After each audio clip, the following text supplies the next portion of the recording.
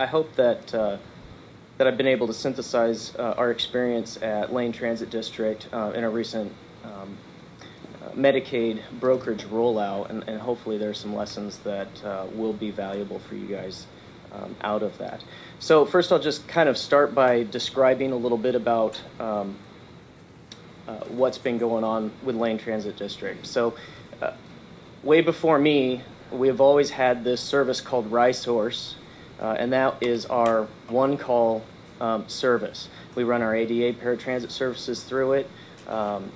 Terry Parker has been extremely active in trying to build a host of funding sources and other human services to run through that call center and better support the community. So there's, like I said before, I think we're running somewhere between 10 and 12 programs actually out of that call center. There is a dedicated fleet that we use for the ADA, so we do dispatching, we do ride reservation, we do ride scheduling, and then as of 2006, we also interface with third-party taxi providers in the community in order to provide Medicaid service. Again, all those calls coming through our call center. So there's quite a bit of work that's been done, and I'm riding on some pretty significant coattails today in that area. But I'm going to focus mostly on the Medicaid rollout because that's what my experience has been with primarily. So in 2006, there was the commitment to bring on a Medicaid brokerage into the call center, and it applied certain stresses to the organization, which I think revealed that some of our planning was very good and we were able to anticipate those stresses, and some of that planning showed that there were holes and we could have done some things better, and suggested adjustments to our long-term strategy on how we would better facilitate coordination. Because you're talking about Medicaid, you're talking about ADA, really different cultures, really different businesses. And we didn't want to be doing a Medicaid business over here and an ADA business over here, but just kind of have them under the same roof coincidentally. We really wanted to continue to treat this as RideSource, our identity, our program, but providing an array of human services transportation to our customer base. Part of those stresses were that, LTD's board was definitely interested in seeing this program not cost us anything. If we're going to bring on Medicaid, Medicaid should pay for that. We're contracting with the state to provide them this service for our region. So there was that tension coupled with the Medicaid interest in only paying for their services. So how do we achieve that in a coordinated environment when a call taker may be scheduling a ride for someone who's ADA, and then in the next minute a ride that is an ADA, and next minute someone who's on a Pearl Buck DD or a mental health trip or a shopper run or any one of these things? What do you do when you have people from multiple programs on these buses? How do you distribute those costs? Also, what do you do with the administrative overhead? It was completely unrealistic given the complexity of the environment that we saw introduced in 2006 to have call takers record timesheets. There was just no way that they could divide their time out into these levels. And we also discovered that these call takers, they were going to be a lot more than just call takers. They were going to be customer service representatives. And we're now almost starting to look at them as account managers. So the degree of complexity that we encountered in trying to achieve a real integrated level of coordination for our call center has led us to some conclusions about what type of turnover our call center can survive and still keep the level of staff education at a level that effectively serves and provides consistency across all of these programs and the way that our customers are served under those varied rules. There was another aspect to that 2006 rollout that I think Lane Transit District in particular was experiencing, and that is that we needed to shift from sort of more manual tools and processes to more automated tools and processes. Our volume in general was increasing to the point that we just couldn't do it by hand anymore. Staffing out the complexity, staffing out the volume was not an acceptable option in a lot of these cases. Trip scheduling was a good example. Just for the dedicated fleet, just for the ADA, exclusive of this whole Medicaid rollout, our business was in transition. So that was an additional tension that we experienced. We knew that we were focusing on a Medicaid rollout. One of the ones that we were prepared for was security. And we don't talk a lot about this. I think I'm going to talk a little bit about it more toward the end. But in our Medicaid contract with the state of Oregon, we're business associates under HIPAA, which implies a completely different level of technical appreciation for data security and that sort of thing. It implies a different contractual level between our service and the providers, the taxi providers locally that actually provide the trips. And so we had to pay attention to data security. And it wasn't just a technology decision. There were things that we did in the technology employed as tools, certain ways of utilizing encryption, two-factor authentication, things like this, to manage our relationship securely with those providers. But it was also in staff training. Again, I keep coming back to staff training. How does a CSR, customer service representative, answer the phone? Do they say, "Excuse me, ma'am, is this your address?"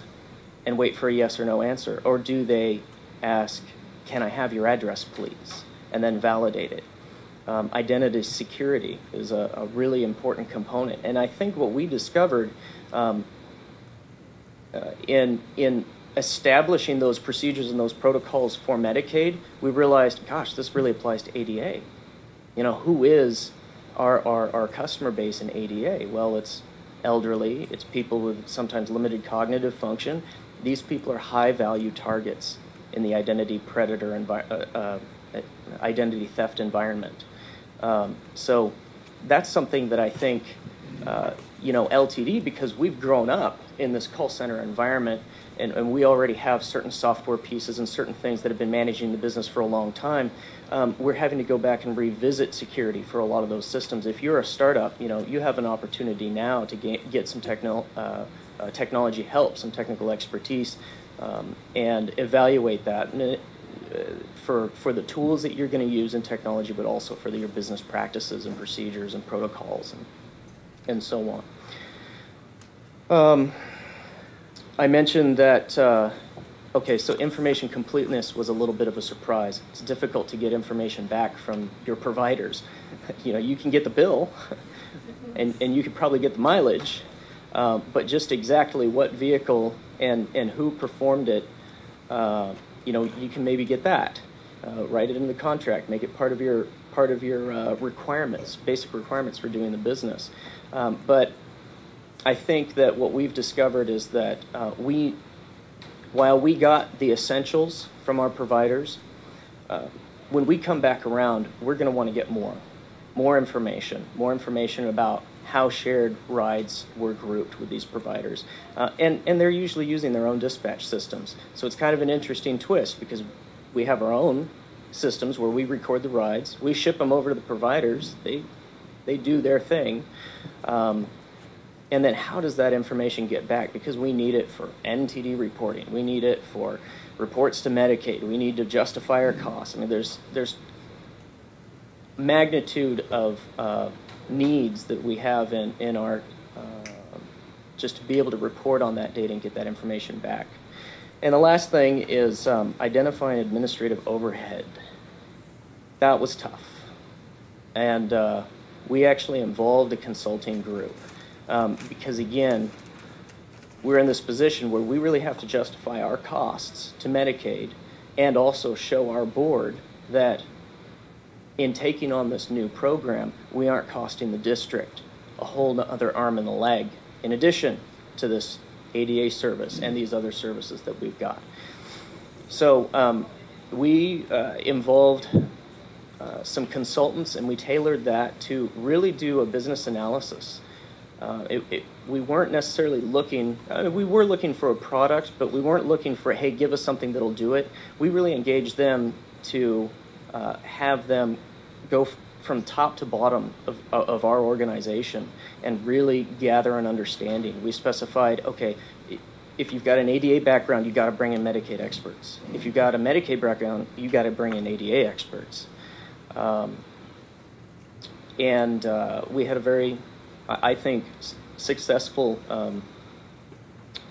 relationship with that consulting group. It was nice to have the third-party perspective, and in the end, they recommended and published a cost model that we use today. And in rolling out the Medicaid brokerage, in navigating those stresses and tensions between our relationship with the state and the relationship with LTD, and really consistently, I would say aggressively campaigning with our state that we're a technology partner with you. We are a business partner with you.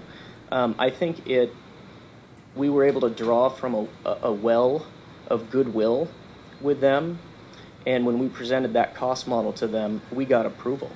They signed off and said, you know, you can use this model to bill us for your Medicaid expenses. It was a complex model. You know, we're way beyond counting trips. You know, we actually implemented a random moment sampling engine because, like I said, in the coordinated environment, your call taker can't keep time logs. So we actually do random sampling of active work hours and then roll that as a cost factor that forms a distribution that then spreads our costs out across all these different programs. So, and that's been really successful. And if you're looking at technology, what do I do with technology? I don't understand software. One thing that's really important and a principle that can always guide your decisions is technology is a tool. Technology will never come in and do your business for you. It will never come in and roll out your brokerage. If you don't approach it as a tool which can help the business you're already doing, the business you already know, it can actually get in the way, become a roadblock. Another principle is you always want to be able to compromise the technology to fit your business.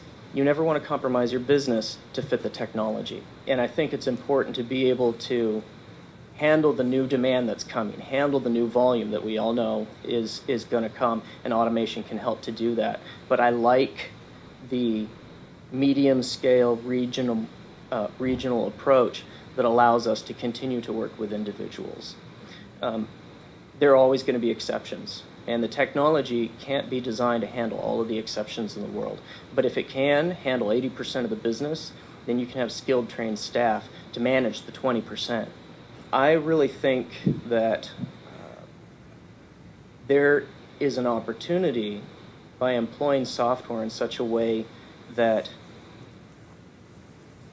say, Lane Transit District can have their system that works, but then offer or extend our set of services to other regional brokers, so that if Salem eventually needs to send rides to Oregon, that it would be possible through these completely different systems to interrelate, for Lane Transit to present their services and say, hey, you know, you can post rides into us and we'll manage it through our set of systems. And Salem can say, well, I have a ride that's going there.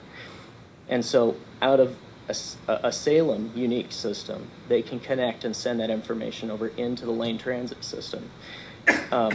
You know, I'm an idealist. I'm pipe dreaming a little bit, but that's complex. That's hard to pull off. That takes a lot of software design and architecting to pull off. But as we begin to build our software as services, I think that this medium size, medium scale sort of regional approach can actually work and interwork. I don't think that these regions necessarily have to be isolated pools with their own unique rules that can't talk to the rest of the world. So.